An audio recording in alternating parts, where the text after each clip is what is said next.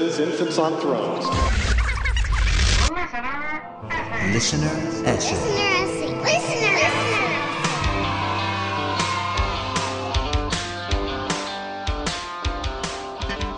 Welcome back to Infants on Thrones. I'm Glenn Ostland, and this is our November 2018 Listener Essay Contest, where you, the listeners, get to say what you want to say, how you want to say it, where you want to say it, and it is more than a privilege that where gets to be here, that we get to host these on Infants on Thrones, where so many of us are all infants, sitting on different kinds of thrones, right? Today's essay comes from Matthew and is titled 1984. And after you listen, please go to our website and vote for it and provide the author some personal feedback. Winners will be announced in early December. First place gets $200, second place $100, and third place $50. All right, ready, set. All right, go ahead. Me, about 12 years old, around the year 1989. I was in a dilemma. I could see no way out of this dilemma except to attempt to make myself absent from it some way, somehow. See, I was in sacrament meeting at 12 years old, full of angst, anxiety, self-disgust, guilt, and I could see no way out in the moment. Do I take the sacrament and break my baptismal covenants because of my sins, my ugly, horrific, disgusting, self-satisfying sins that will need to be atoned for? Or do I not take the sacrament, show my humility, my contrition, my desire to be better, and thus out myself to my parents and those around me that I am not worthy to eat the pinch of bread and the tiny sip of water passing in front of me? Because that leads to questions, and questions lead to guilt and shame talks, one-on-one, with my father, in the most embarrassing and eternally shameful practices he sought out as a concerned parent for my eternal soul. You see, I experienced Mormon thought crimes, egregious thought crimes of a sexual nature, a nature so taboo that they can only be compared to murder, or so I was taught as a child. I had thoughts of a sexual nature about humans of the opposite sex, and I didn't know how to control the thoughts and urges coming at me. As in George Orwell's novel 1984, sex for pleasure is outlawed, and in Mormonism, impure thoughts of a sexual nature could be considered a thought crime. I never acted on them with another. I only acted on what has been disgustingly miscategorized as self-abuse. I was the kind of kid that it took all the way until senior year of high school to actually kiss a girl that I'd been dating since sophomore year. I just couldn't control the thoughts about sex, and I desperately wanted to. I did everything I could. Yes, I even tried tying my hand to the bedpost by the advice of Apostle Mark Peterson, to no avail. So, apparently, one day the pressure was too high, and I decided I can't do what I had been doing, which was take the sacrament, adding to my guilt and ultimate damnation for broken baptismal covenants. I decided to stay home on Sundays. I simply would not go. My parents pled with me, guilted me, tried punishing me, but I just would not go to church. They could take away anything I owned in this world and it wouldn't push me to face the weekly guilt and shame sessions that were far and above anything I dreaded and feared as a child. This lasted 6 months. I came to this realization as I was preparing what to say for this essay.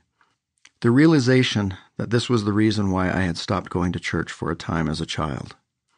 I had forgotten, maybe blocked out, the terror and fright I felt over my sins being shouted from the rooftops in Spirit Prison, for I knew I was the only one with this problem, and I couldn't bear to accumulate any more broken covenants on top of my gross sins. Maybe this is what started me down the road of being what some would consider a Jack Mormon, or at least a Jack-ish Mormon. All those times relaxing in bed at home while everyone else was getting solutions to problems that are only problems because someone is selling a solution. That's not how I saw it then, of course, but maybe my mind was picking up on the fact that I had nothing to be ashamed of in the first place, and I went with that. You know, the devil's way. See, I was born and raised into a Mormon family, a very righteous and LDS-centered household. In fact, my father was a seminary teacher and institute teacher while my mother stayed home with the kids. Doctrine, gospel principles, words of the leaders, personal revelation, answers to prayers, obedience to priesthood authority. These were the gears that moved our family forward in life. I went on a mission but came home a year into my mission because my mental health stayed at the time. I later married, but to the disappointment of my family, I did not marry in the temple. I had plans to marry and go to the temple when we were ready, and that's when everything changed. I began my exit from Mormonism like so many others. I happened to stumble upon historical data that did not fit with all I'd been taught for 29 years up to that point, and I went down a rabbit hole of historical information that I didn't know existed. It happened while watching the PBS documentary The Mormons of all things. I was feeling particularly guilty because of so many non-righteous decisions and my inactivity in the church, and wanted to inch my way back into activity again. I watched the part of the documentary where it talks about Joseph Smith's translation of the Book of Mormon by means of a rock and a hat. In my 29 years, even after being born into Mormonism, raised by a teacher of both church history and doctrine, I had never heard this. Not one time. I was floored, confused, and had to look this up on my own. Sure enough, he did. The same rock he used to swindle people out of money. Something inside me had thought, I wonder what else I don't know about Mormon church history. Rabbit hole, meet me. I spent literally 8 to 18 hours a day every day from August of 2007 until December of 2007, reading, researching, cross-referencing, and archiving anything I could get my hands on. The thing is, early on in this little discovery, I had already come to the conclusion that I had been swindled, but I had to find out everything I'd missed over my youth. I think my shelf breaker was the lack of Middle Eastern DNA in the Native Americans. It was so cut and dry to me. I had always been taught that scientific findings and Mormon beliefs would merge, or even that scientific consensus would bend towards that of Mormon beliefs. That little piece of missing evidence was enough for me to ask myself the big question I didn't even know I was asking at the time, a thought-provoking question for anyone in the Mormon Church, which Tal Bachman later articulated perfectly. If the church wasn't true, that is, if Joseph Smith did not tell the truth about his experiences, would you want to know about it? Something changed that night, and I allowed myself to explore what's real around me. It's never been the same since. During this tumultuous, painful, and confusing time, I stumbled upon a podcast I had heard of through some online ex-Mormon forums, The Church is Not True, led by Mike Norton and Hiram. Through their excellent and informative podcast, I was introduced to even more talking points, historical tidbits, controversial in nature, joy and irreverence, and two of my post-Mormon heroes, Bob McHugh and Tal Bachman. I devoured Bob and Tal's posts and essays. I was oscillating so heavily from pain to elation that I just needed some grounding. I found what I needed in this podcast and in Bob and Tal's words. After binge listening and re-listening to the short-lived The Church is Not True podcast, I happened upon Mormon Expression with John Larson. John's weekly podcast was the highlight of the week for me, always wondering what he'll bring up next, and if Mike Tannehill will get verbally bloodied and bashed by reason and reality again and again. It was through Mormon Expression that I was introduced to Infants on Thrones, and I've been hooked since podcast 1. I even stomached the Crystal episodes. One of the ways I have found I can deal with the anger, heartache, confusion, and helplessness that returns from time to time of what is my ex-Mormon journey is through music. I've been attempting songwriting for over 20 years now, and I found it to be one of the best ways I can focus my frustration. My first attempt at writing an ex-Mormon song was a song I had hoped my family would listen to and take note of, that I wrote with my band. Well, in typical ex-Mormon fashion, I went too far and messed up what could have been a great opportunity by letting my anger and frustration get the best of me. The title of the song was Long Live the Con Man, a song about the perpetuation of the con that Joseph started by the leaders and apologists of today. You can imagine with a title like this that the message didn't go over too well. If you'd like to hear it, you can go to thepourband.com. That's spelled the P-O-U-R band.com. Sorry for the shameless plug. My goal since has been to be more sensitive, yet strong in my convictions. So I've kept at it, and being the podcast junkie that I am, and more specifically being interested in ex-Mormon podcasts, I sometimes go back and listen to the noteworthy episodes. Not too long ago, I went back to John Larson's website and browsed his podcast to see if anything sparked my interest. I remembered the episode titled Orwell versus Mormonism. In this episode, John shows the many parallels between a few George Orwell stories and the Mormon Church. I've always been a fan of 1984, and I wanted to use this idea to explain to those who don't understand that I do not have a choice in believing in Mormonism anymore. It just isn't possible anymore. Any more possible than believing in Scientology, the Jehovah's Witness Church, or homeopathy for that matter. I know too much now about all of them to even attempt to believe or practice any of them. Mormonism has become a dystopia in microcosm for me. Thought crimes, Big Brother, rewriting history, thought police, doublethink. It's all become quite parallel to 1984. So I can't go back to Mormonism. I made a choice that has changed me forever. That is, I want truth more than I want it to be true.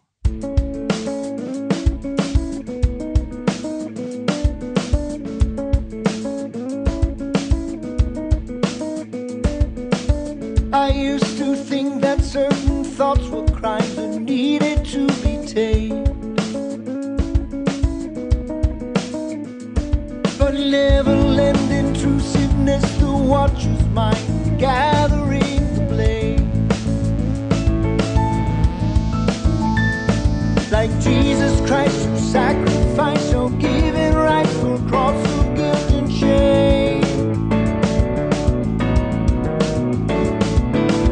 Now looking back, in fact it was Big Brother tightening his hold. Like being in a box for how to get out, written on inside and more. And all you know is what you're told, you're born and soul, ready to control.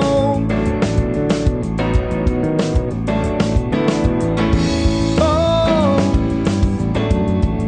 can't go back there. It's not like it was before. I can't go back there. It's like 1984.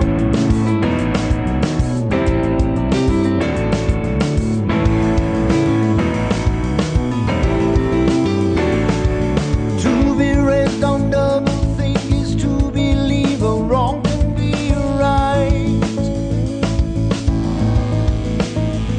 For the institution built on sand and made from man a slave to their fight. I'm not alone, the secret's known, the future's owned by those who see the light.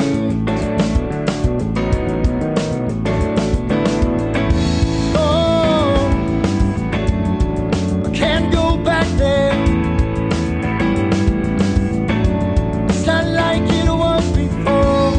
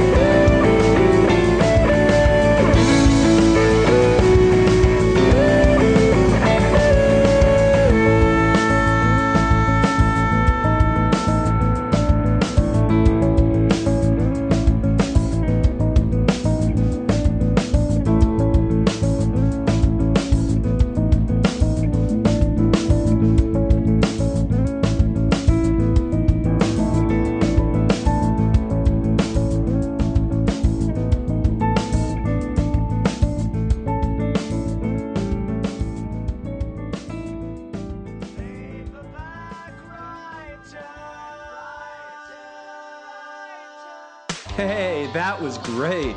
All right, listeners, don't forget to go to our website and vote for this essay, provide some feedback. And if you've got something you want to say and you can squeeze it in before the end of November, record your own listener essay, send it to us, we'll post it. Come support us on Patreon. And as always, thanks for listening to Infants on Thrones. Hi, this is Hillary. Matthew, Ryan, Carol, Keith, Ashley, and I like to play bingo online while listening to Infants on Thrones. You can comment on this episode on the website, infantsonthrones.com. If you really like what you hear, give the Quorum a 5-star rating and write a short review on iTunes. I did. Anyone for the closing prayer? Thank you for listening to Infants on Thrones.